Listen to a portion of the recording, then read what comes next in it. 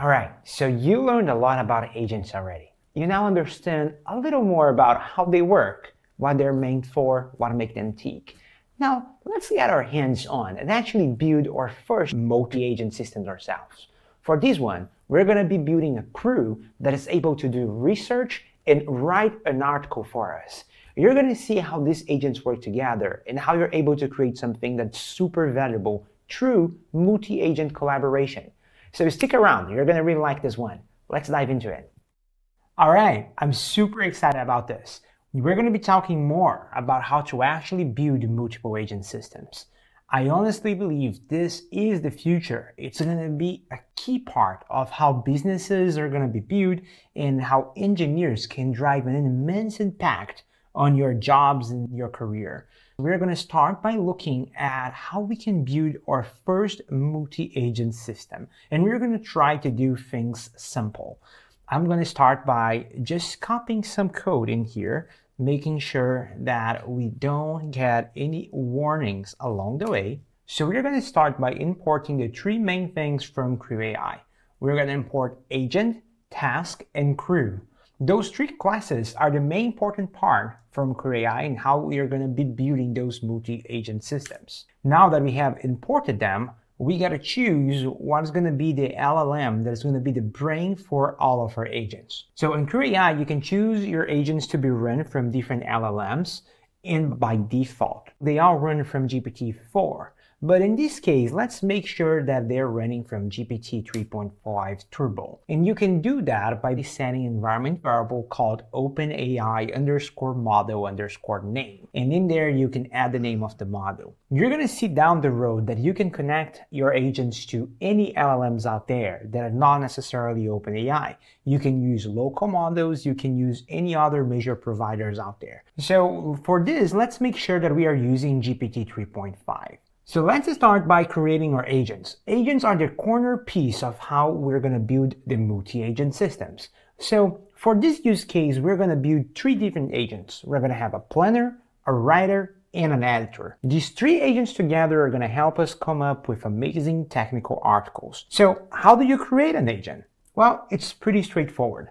You basically create an instance of the agent class. When creating that instance, there are a few attributes that you really care about. Namely, the role, the goal, and the backstory. So let's look into that. For our planner, we want to make sure that we set a role that matches what we want it to do. So we're going to keep it simple, and we're going to say it's a content planner. You're going to notice that in the following up lessons, we might do more complex roles and goals, but for this one, let's keep things simple. Now, let's set up a goal for this agent. The goal for this planner is basically plan engaging and factually accurate content on a given topic. You notice here how we are interpolating the variable topic within the goal. You can do that in the role, you can do that in the goal, and you can also do that in the backstory. And I'm going to show you how that plays a role on actually running these agents down the road. So now, let's set a backstory to this planner agent.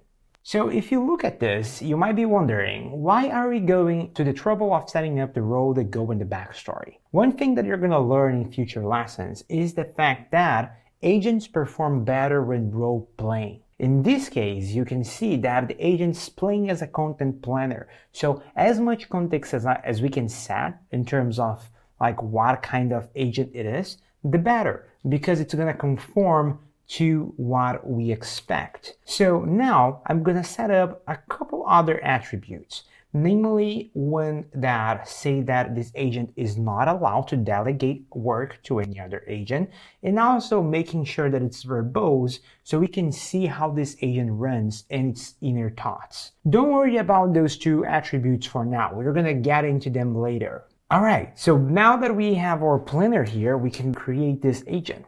And there we go, we have our planner agent ready to go. Now let's move on and create our writer agent that's going to be responsible to actually write the content based on top of the research that the planner did. So in here you can see that we are doing a similar thing. This agent also has a role, also has a goal, and also has a backstory. And you can see interpolation happening on multiple fronts, but all the interpolation that is happening is around the same variable called topic. and we're going to see how that plays a role in here by the end of it.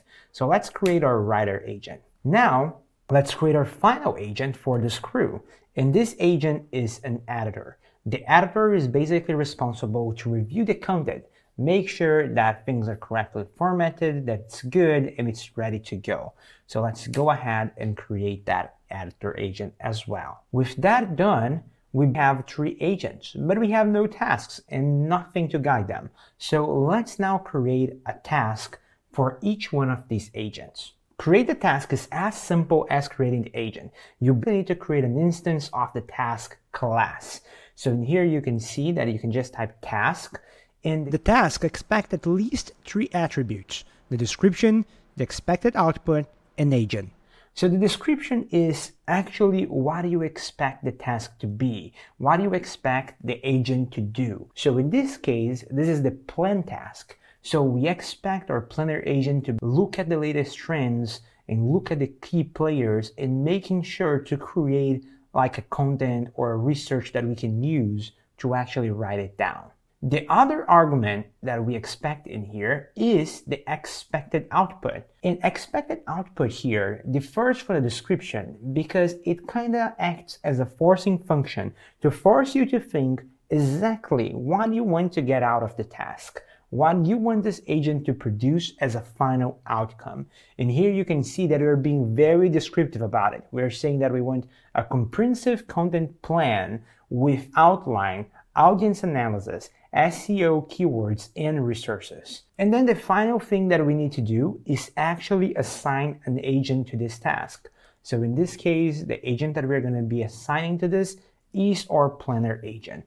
And with that, we created our first task. Now, let's move on and create our write task. It's very similar, but again, different arguments, a different description, and a different expected output. And here you can see that the expected output for the write task is actually the actual blog post. And we want it to be written as Markdown, having multiple sections, and each section having between 2 or 3 paragraphs.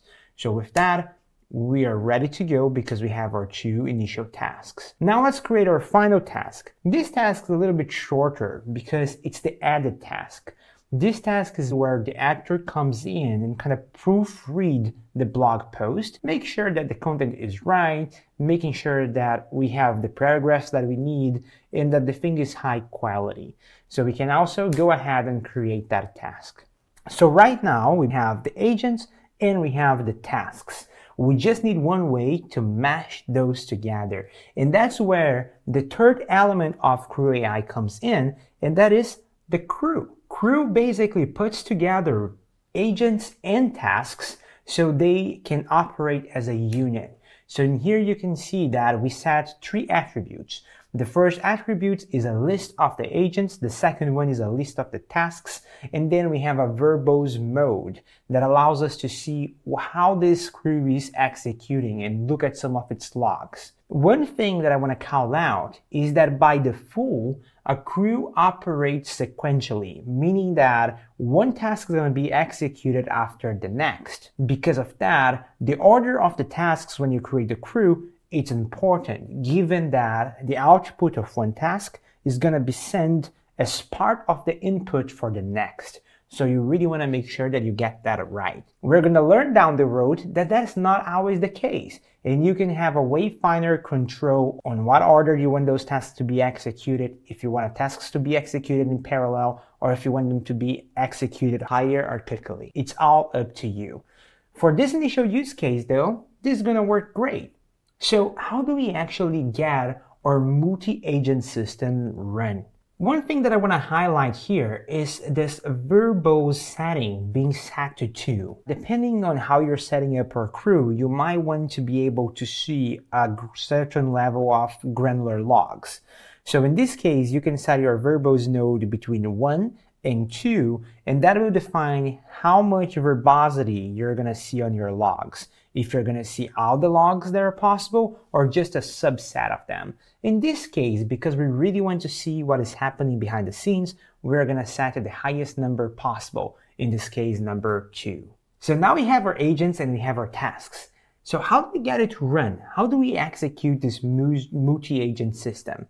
It's pretty straightforward. We use the crew.kickoff method. So you can do this by calling kickoff and then passing an input dictionary into the kickoff method. And this input will have all the variables that you interpolated throughout your tasks and agents. So this is where that topic thing comes into play. So you remember how we interpolated this topic variable throughout our agents when we first declared them up here.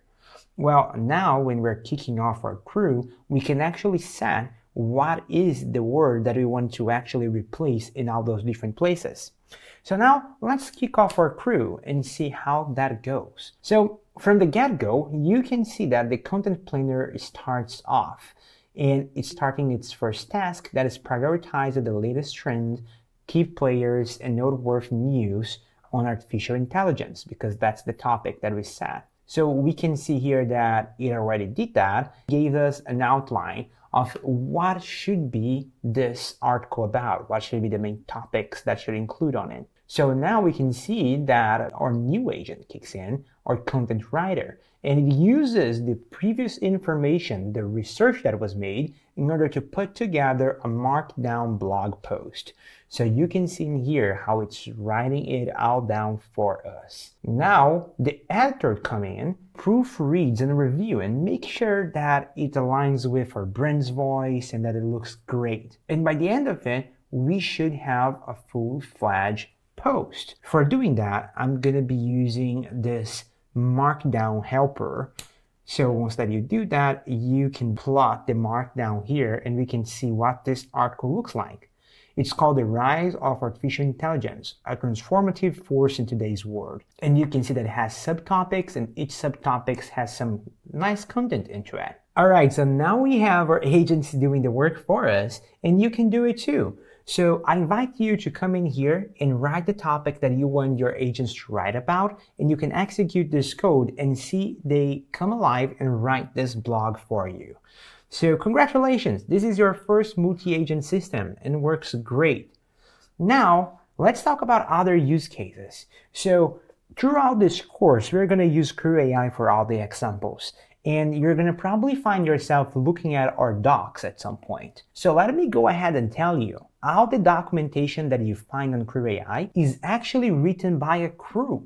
So this is another great practical use case that showcases how multi-agent systems can help you with engineering work as well, where we don't have anyone on our team writing docs anymore because now we have a multi-agent system that does that for us. So I would definitely recommend you to think about all those different use cases that you could apply those multi-agent systems into.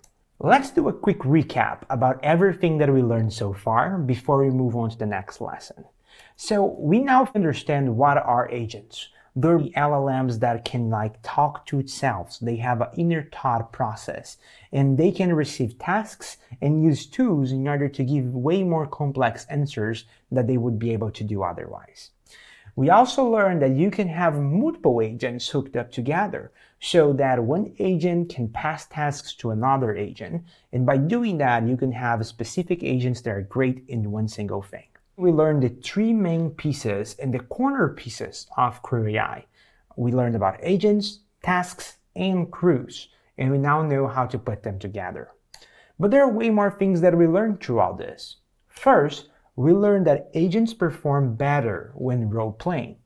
2, you should focus on goals and expectations. Whenever you're creating your tasks and your agents, you need to make sure that you're setting up in a way they know what they're doing and they know what is expected of them. 3, one agent can do multiple tasks if you want to.